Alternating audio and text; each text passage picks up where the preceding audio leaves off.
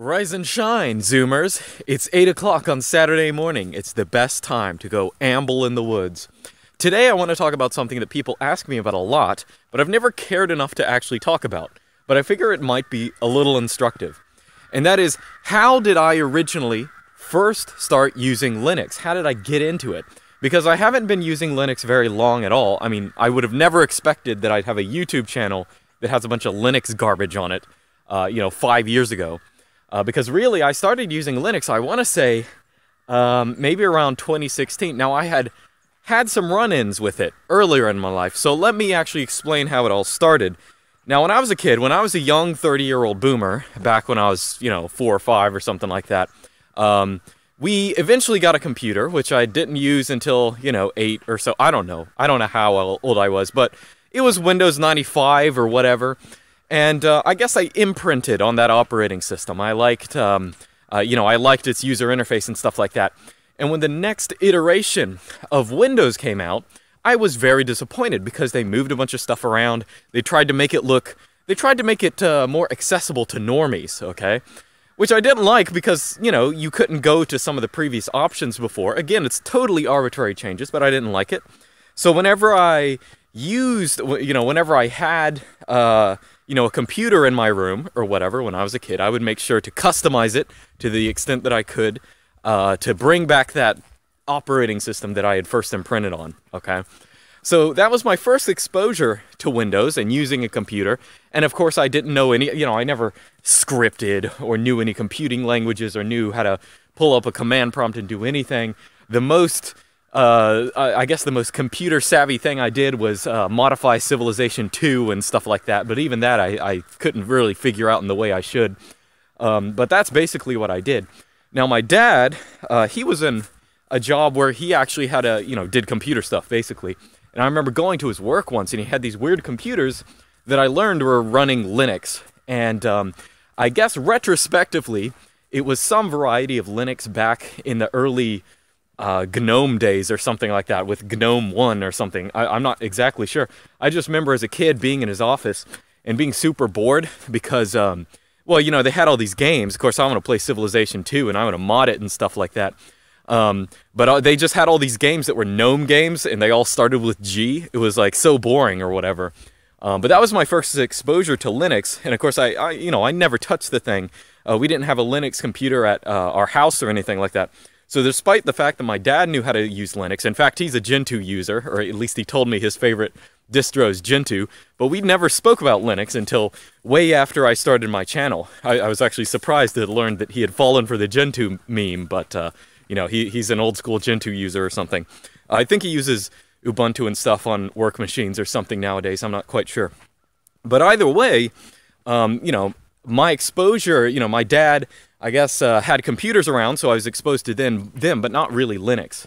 The first time I actually ever used Linux as like a personal operating system wasn't until my first year of college, and I had a roommate who, I forget exactly why, but he was like, hey, you should try this thing, Ubuntu, okay? And you can dual boot it on your computer, you can run Windows if you need it, and you can run Ubuntu if you need it. And so that's what I ended up doing, and this was back when Ubuntu, way before Ubuntu Unity. This was, I want to say, 2008 or something like that, so I think it was the equivalent of GNOME 2 or something. And to be honest, I did not like Linux the first time I used that. First off, I didn't do anything approaching what I do on Linux now back then. I didn't do any kind of modification. Again, I had the same thing that I wanted of Windows, I wanted of Ubuntu. I wanted to get that old classic look to a Windows operating system. I just wanted, a simple user interface, none of this fancy stuff.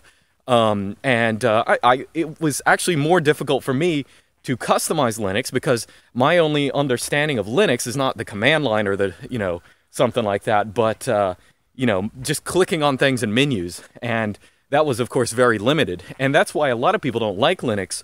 Oddly enough, because they don't understand the terminal, they don't know how to actually change system things and really customize stuff or install new desktop environments. They really just think of Linux as being the graphical environment that you happen to start with, and you can click on stuff to change it. So that's one of the reasons why I only used, once my roommate helped me install Ubuntu or whatever, I used that for a little bit, but I ultimately found it useless. You know, dual booting in general, I think, is usually a waste of time because, you know, you have to double up all your files and stuff like this unless you really know what you're doing, which you usually don't know when you first start dual booting, because usually that's what, I don't want to say it's what noobs do, but, you know, if you have both your feet in different camps, that's what you have to do, and it's sort of annoying. In the time that I've been using Linux now, I never dual boot. I've never had a personal Windows machine in a while, but I'll talk about that later. So years after I tried Ubuntu, and again, this was back in the GNOME days of Ubuntu, I want to say around 2012, around the time I was finishing up my bachelor's degree, I decided to go back to Ubuntu, or try Linux, which Ubuntu was the only kind that I ever knew. And this was the first time I really used it by myself and didn't dual boot it. And the difference is, I think as time progressed, really what happened is the reasons that usually you end up using or decide not to switch to Linux is you want Windows programs. And usually, for my case, there were things like games. Like I wanted to play, I don't know, Rome Total War or something like that. And there was no way of playing that on Ubuntu. But eventually, around 2012, I got like sick of playing video games. I just got tired of them. I always knew they were sort of a waste of time, but, you know, I guess my hypocrisy ended and I couldn't even put up with them. They were just annoying as a concept at that point. So I used Ubuntu again, but I was disappointed that things had changed. In the same way that Windows has changed, Ubuntu now that was the time when they were using Unity. And I was like, how do I get back to that old Ubuntu? What's the difference? What menu items do I need to change? And again, that's looking at it in the wrong way. I still did not know anything about desktop environments, window managers, or something like that. So I was basically hopeless, but I did use it, and I used it for a while. I forget exactly why I stopped using it, but there was a period where my desktop just ran Ubuntu and nothing else. But again, during this period, I didn't know anything about Linux. I didn't know this first thing about the terminal. I didn't know how to, you know, change fonts other than in the graphical environment. I didn't know anything about it, okay? Just the only reason I opened up a terminal is for the same reason that a lot of introductory users nowadays do. You know, someone on a website told them to so they can fix a problem, and that's about it. And in general, I thought of Linux as being a little bit more limited than Windows because, you know, especially with respect to installing programs, from my perspective and from the perspective of a lot of people who are just starting to use Linux, you're used to being able on, you know, if you use Windows, you can just go on any website, download something, and, you know, download an installer and install a program. That's not how it is in Ubuntu or, you know, theoretically all Linux distributions. Because if you have a package manager, you basically are reliant on your repository to install a program, and you're annoyed that you can't just download something and install it, okay? That's definitely how I was. And, you know, there's the PPA system, and I know they have, I don't know, this Snap stuff. I don't know anything about Ubuntu nowadays, but I know they have easier ways of doing it.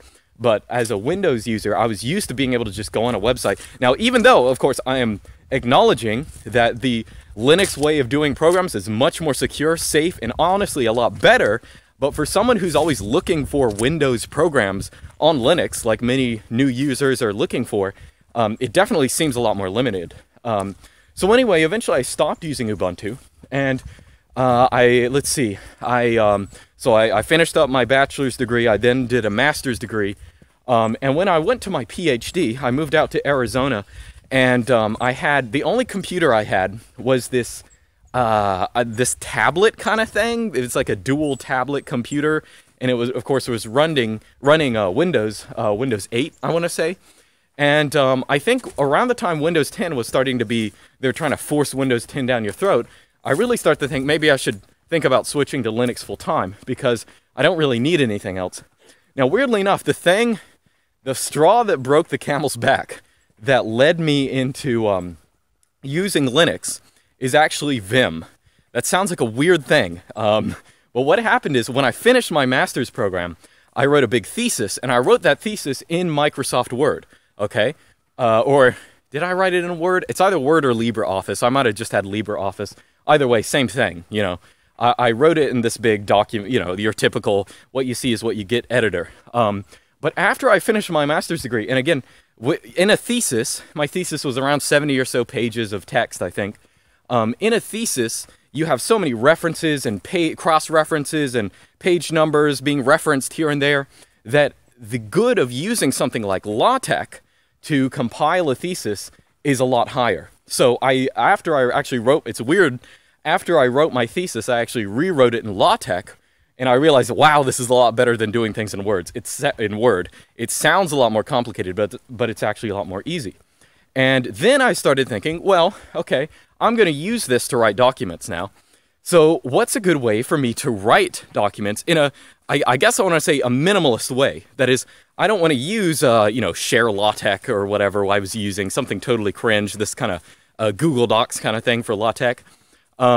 Instead, I was like, okay, I want a text editor on my computer, theoretically one that's so small I could run in my terminal. That would be really cool. I wonder if there's something like that out there. And weirdly enough, I was directed to Vim, which of course, I assume everyone knows what Vim is here, but if you don't, extensible text editor, known for every single key being a shortcut. And I started playing around with Vim on Windows, mind you. I was using Windows at the time. And, you know, that's when, of course, you know, I was very confused at the beginning. But as I started to use Vim, I started to realize, oh, this is actually pretty sweet. And when I learned that Vim and all this stuff is actually a lot easier on LaTeX, or not LaTeX, on Linux, I started being like, well, maybe I should actually use Linux again. And especially because I don't want to use Windows 10. And I know that Windows 10, you know, like any kind of proprietary operating system is just going to get worse and worse. That's how it is. Like, because that was the theme that sort of unites my annoyance. I just wanted that classical layout of a computer that's nice and simple back in Windows 95, like a literal 30-year-old boomer wanting Windows 95. It's crazy. But that's how I was. And I was sick of the interface just changing all the time. So I knew, even though I had never done it, I knew that Linux could be this thing where it's basically, it looks how you want it to look, you know? Even though I had used basic Ubuntu and had gone along with whatever canonical wanted my desktop environment to be, I had just sort of gone along with that. But I knew that Linux could do more than that. And at the same time, this is around the time I started using, you know, ThinkPads, falling for the literal ThinkPad meme, because that annoying little tablet computer I had, one day it took the minorest hit. I didn't drop it. I just sort of got squished in my book bag, and the screen like totally ripped. It was terrible. It was a really expensive tablet that I had gotten as a present. I think a going away gift from my parents, if I remember right. I think that, or maybe I bought it myself. I don't even remember. Either way, it was way too breakable, and I realized, okay, well, maybe I should figure out what actual kind of computer is going to be long-lasting. That's, you know, and I ended up getting used ThinkPads. The first ThinkPad I got was a T420, and when I got it, I immediately installed Linux on it. Now, when I started using Linux, I think I started using, I may have originally installed Ubuntu, but then I went to other window managers of Ubuntu, like maybe Xubuntu or something like that. But eventually, you know, all the time I was hearing about Arch Linux in the back of my head. And back then, you know, it's weird. It's weird that Arch Linux is now like the Linux distribution nowadays. That's what I feel like. I don't want to say that I had anything to do with that on Linux, or on, excuse me, on YouTube. But I can't help but notice that after I started publicly using it, a lot of other people started to. And it sort of has become, in the past couple of years, not just like a weird hipster distribution, but people have started to realize properly that it's actually a distribution that is very good for even new users.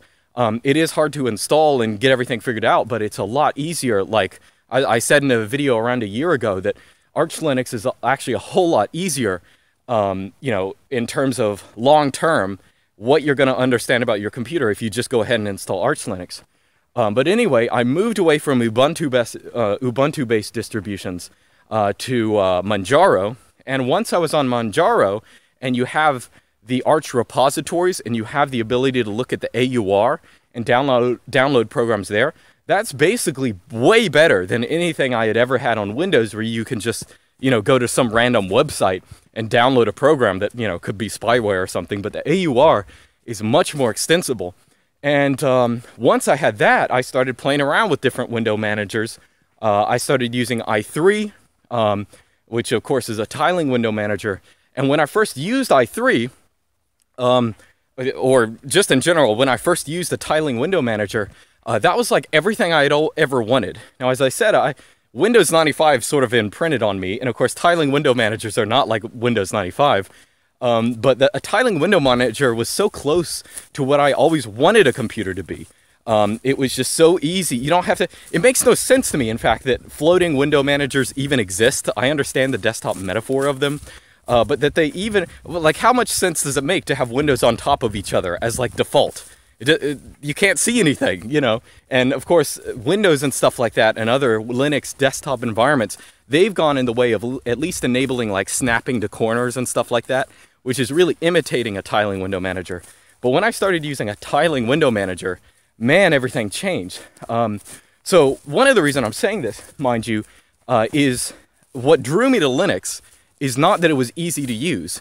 It's that it's easy to get what I want from it. And a lot of times, like literally the things that drove me to Linux is tiling window managers, Vim, not having Microsoft Word. Instead, I use LaTeX. Now, of course, you can use LibreOffice. Most people on Linux probably do.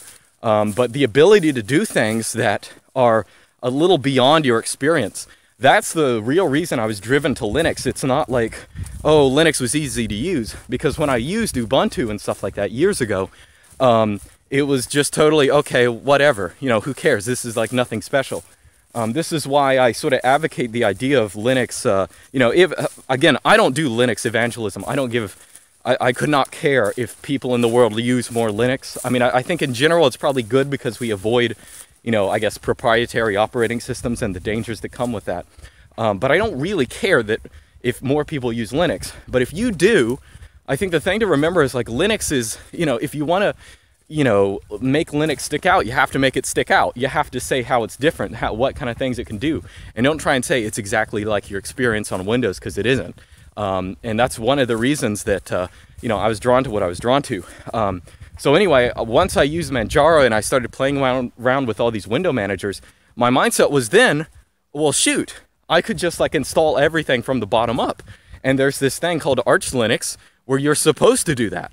So I might as well figure that out. And it wasn't hard at all. Installing Arch Linux my first time, just using the Arch Wiki, you know, I probably had to do it once or twice before it really sort of sunk. But it's not that hard. I mean, the hardest thing to do, I remember, is I was on a university Wi-Fi. That was a period during my life, which I guess some of you guys know about, where I didn't have internet at home. And that was a deliberate choice.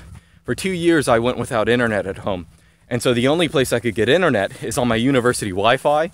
So hooking up to the Wi-Fi from the command line is sort of a pain. I had to do all this kind of weird stuff that I wasn't used to. But once I got used to it, you know, it was pretty bearable. So anyway, that's basically how I got to where I am. Now, of course, in the past couple of years, I've used different distros. Like I've used, you know, people, the weird thing is people on YouTube, they really care about the distribution I use. I really don't. Because all the ones that I've been using, you know, Arch or Parabola or Void Linux, or now I'm using Artix on my main machine, there's just so little difference, especially, well, most of these are Arch-based distros anyway, and Void is pretty close, I mean, at least in terms of how it works.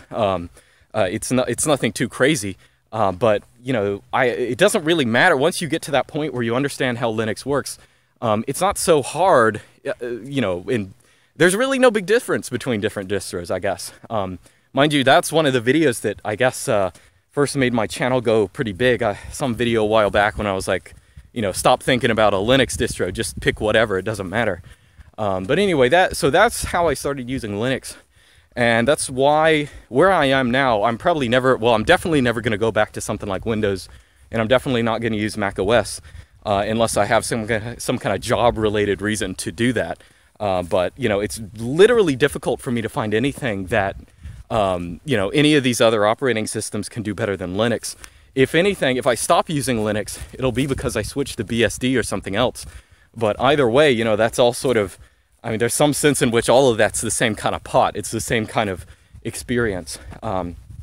Anyway, so that's about it. Over the time, I'll say I've used a good bit of distros. People always ask me my opinions about them. But again, like, it's not an issue of distributions or anything like that.